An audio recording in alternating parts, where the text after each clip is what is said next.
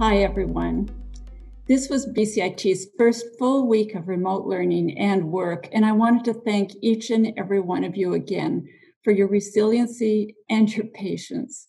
While many of our programs and functions have transitioned very effectively, I know change is hard, and it's been a disruptive time. We all have some ongoing challenges in however we're working offsite, but we're working through them. And I encourage you to reach out to the person you report to if you're experiencing issues in your new work environment. We will gradually get them sorted out. As these new restrictions settle in, we hear the daily reports of the new COVID-19 cases, and we're all probably feeling worried and concerned.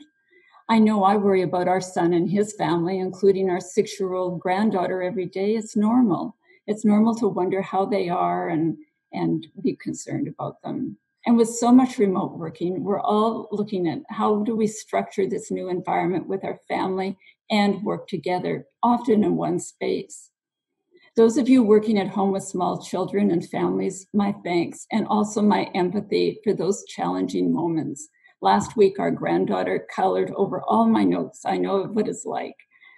I trust you're doing well and stay safe. The team who's staying on the campus is doing an incredible job to keep our community safe as well. It's our top priority. So please let me be very clear. No one in our community is expected to work or study in an unsafe environment. If you feel you're in a situation like that, please speak to your direct manager so they can look into it and address your concerns consistent with WorkSafe BC guidelines. And if you're not comfortable with the situations properly resolved, please reach out to Occupational Health and Safety so we can follow up. Also, if additional cleaning or sanitation is needed, we have resources available so that please again reach out. There's more information about these resources in the frequently asked questions on our website.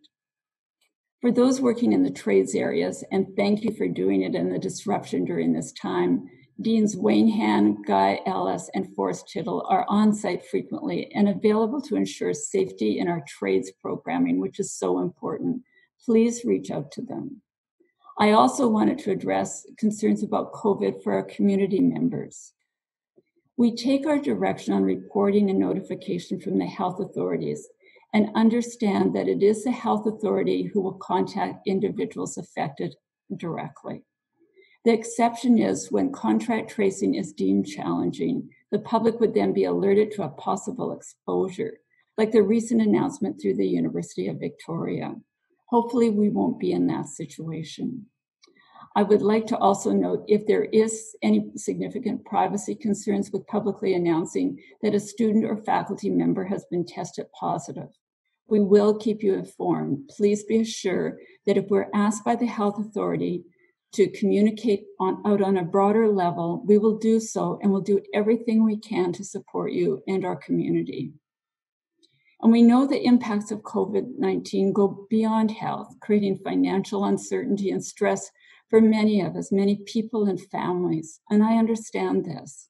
For those of you who are waiting for more information about your own situation, we are in communication daily with government, multiple times a day actually, through various channels. We have clarity until the end of April only, and we're seeking answers for the longer-term solution sooner rather than later. It is a process waiting. Information shared through recent briefings this week indicate government starting to get a handle on the situation. We will see a surge of cases coming in April and likely slow down over the summer with a comeback in the fall. I know that during this time that you'll become concerned about your family wherever you may be living, and I encourage you to reach out to them. Be kind to each other. We're all going through various reactions in our own way. In that vein, I'd like to share a gentle reminder that we have counseling and support services available for all faculty and staff through Homewood Health and for students through student services. We will all get through this together. I firmly believe that. I have no doubt that this challenge will bring us closer together. Physical distancing aside, in our teams, in our community, we will be together.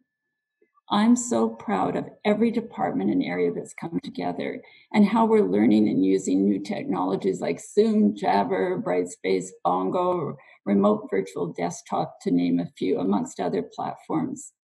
As you no doubt can tell, we're recording this video remotely. I also appreciate the ongoing input from our deans, a team of deans, and our union leaders as well. It's very helpful for us.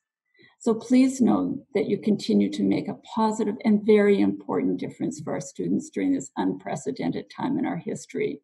It's been fun to see some of the videos that you're doing as well, and the students are giving very positive feedback on your teaching. We will continue to be transparent with information, and when we come back from this pandemic, government will look at the critical components that they need to invest in to bring our economy back over time. I've indicated to them that BCIT is a pillar community partner in providing support that industry needs, and we will be there with them. We will continue to share new information as it becomes available. But before closing, I thought we could just use a little levity. So we've taken the liberty of including a little YouTube song, and the notes are in the video if you feel like a smile. Please take time to take care, be safe, stay well, minimize your personal risk, and continue to show BCIT's compassion and caring. You do that every day so well. Thank you, each and every one of you.